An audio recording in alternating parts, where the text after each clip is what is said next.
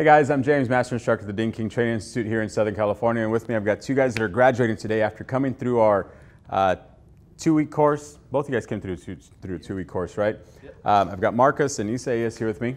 So, wrapping this up now, I know you guys have seen everybody else's videos. We were just talking about that. How was your experience now compared to what you guys seen, right off the bat from what those guys talk about? How was your guys' experience on, coming through the course?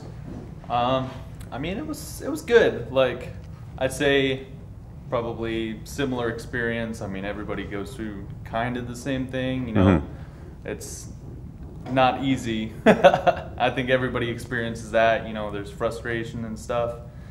But I think there's also that satisfaction of, when you get done with a repair and you're like, you step back and look at it and you're like, oh, wow, like I did that. I finished that. It was this before and now it's here after, right? Did I do that? Now what about, how was your experience coming through? Good. Very, very difficult.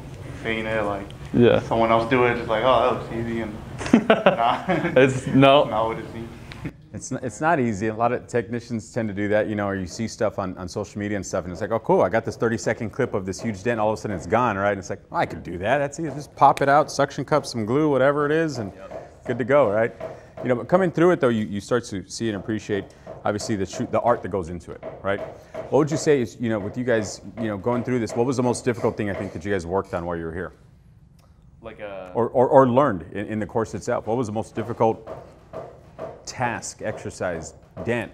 What do you I'd say definitely reading the light is pretty difficult, just because there's especially if you have a bigger repair, the little dings you start off, it's like, it's pretty manageable, but then when you get bigger and stuff starts to split apart and you're trying to figure everything out, what this shadow means here and there, and just it all clumps together. But once you figure that out, reading the light, you're golden. And what would you say for you? What was the most difficult part, exercise or dent, that you worked on while you were here? The braces mainly, because it's all tight right there, and every little move you do, also you mess up, you get a high point immediately. Yeah. So. Or you learn really quick to slow yourself down with the braces instead of trying to rush it and go through a real quick motion, right?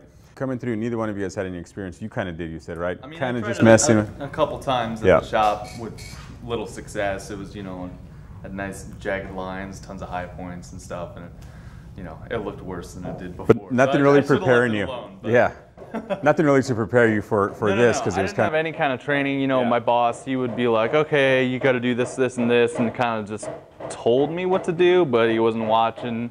He wasn't there, so I went off and did it on my own, and it was like, I got a kit on Amazon, just the crappy little DIY kits. DIY glue pulling. I did that too with a little success. and then you get that, and then you come and you start doing glue pulling here with all the different types of glues and tabs and see how it really works, and the adhesion and all that stuff. And it's different. The world's different, right? Way different. But people want to try it. They have a do-it-yourself kit for everything. Yeah, they're like, oh, it pops right back out. Well, it does and doesn't. Now, I know you didn't have an opportunity to really do any research on the school, but did you? You did some research on other schools, right? A little bit. Okay. Just, I looked around.